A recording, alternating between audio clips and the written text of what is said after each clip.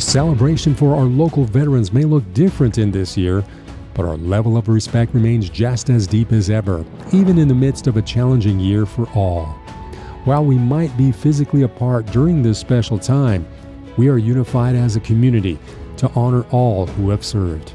To commemorate Veterans Day in this season, we take a look back at those we have honored in recent years. We got sent to the Gulf of Tonkin, and there we was in the Gulf for maybe a couple of days, and then we got approached by North Vietnam torpedo boats, and that changed everything. My heart rate went up and everything out there with all emergency turns and all that. When they finally found out that somebody had fired a missile at us, and that big as that ship was, the missile missed our ship by approximately 18 feet, which is too close to be that big a ship there. So it's, and we had to have backup calls, and the aircraft carrier sent in planes to drop flares so we can see what we were shooting at, because it was at nighttime, you know, and at that time there was snakes and things in that kind of water, and so it was very frightening, but through the grace of God we got through it. And at that time when I was in the reserves is what I got called to active duty during Desert Storm, and there was a real possibility of going in theater, as they say, and I thought to myself, you know, these guys all around me, I'd go to war with these guys because they'll watch my back and I'll watch theirs. And it's like it's supposed to be. It was a brotherhood. In fact, it calls to mind Shakespeare, you know, King Henry V.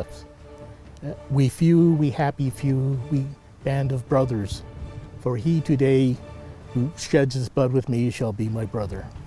So that's the feeling I had, the camaraderie, knowing they have your back, you have theirs. You can't beat that. So in the military, once I got there, I was with 60 other women, and it was automatically a camaraderie that was built that first day.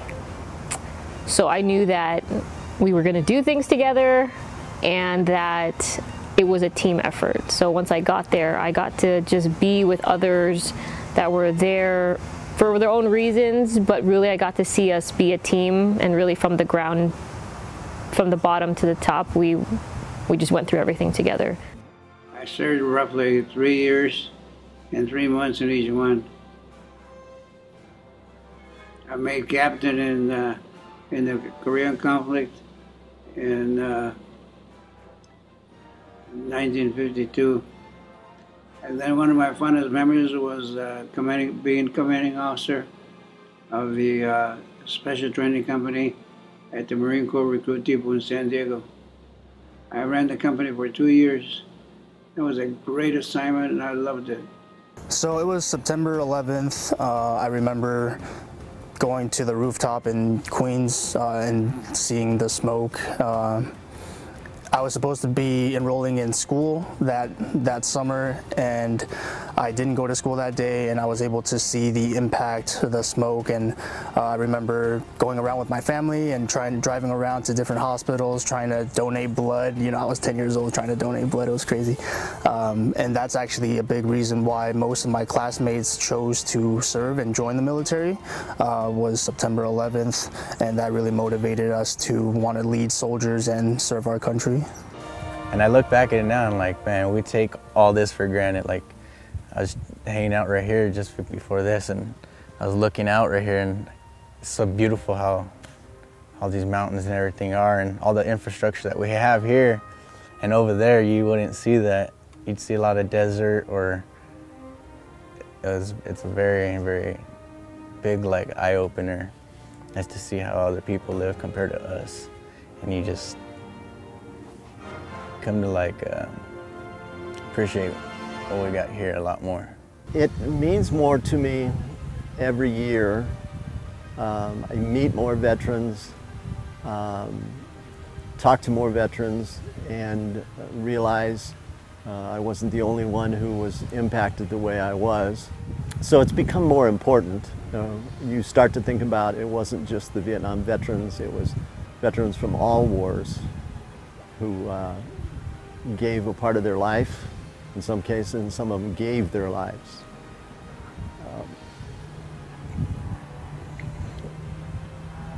Because of that, you start to realize the importance of it. And as a young man, I felt like I was invincible in some ways. We just kept on going. We kept doing our job. Now when I look back at the numbers that we lost there, I realize I was very lucky to make it home. It's just honoring the guys for what they did, who they were, but whether you saw them or not, or whether you knew anyone or not. It's just honoring what the sacrifice that the guys gave, whether they gave them their life, their time, a portion of their body or whatever. It's just to honor them, to show them appreciation. And I don't think we do enough of that. Well, what I hope and think others should, I would like for them to feel is, just say to a hi to a fellow veteran or, somebody that served, they gave their all. I think the least we can do as Americans is, respect that. I think every day ought to be Veterans Day. And as we think about the 11th month, the 11th day, 11th hour, it was in tribute, so to speak, to the war to end all wars. And of course, there have been wars and rumors of wars since then. Certainly, I trust that those who may be having some trouble, physical and mental, based on their service, keep the faith. You're a warrior, and I'll never forget you. The toughest parts was during our deployment. We did get ambushed a couple times, and in the result of that, I did happen to lose a buddy. But it was really unexpected, and just hearing about it, really, I didn't want to believe it. I still don't want to believe it, I still to this day wear his bracelet in memory of him. Before I entered the service, I really didn't. I took a lot of things for granted. But now that I have, finished my term and I'm back transitioning in the civilian world, I really appreciate this country a lot more for everything. Every time I see the flag, it's really, it still gives me chills, especially being in a ballpark and hearing the national anthem being sung. It really takes me back, and I really appreciate this country a lot more.